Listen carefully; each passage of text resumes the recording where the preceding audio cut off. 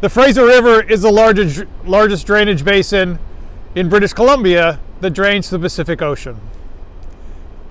It starts in the Rocky Mountains and flows north, and until about 760,000 years ago, it continued to flow north into the Peace River, which then goes into the Mackenzie River to the north.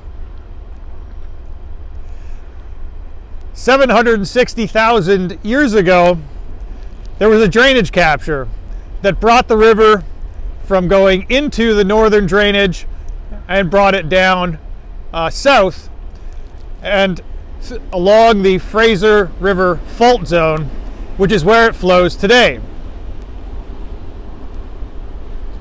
And so it follows that Fraser River fault zone south, turning south right around Prince George and coming down the Fraser Canyon.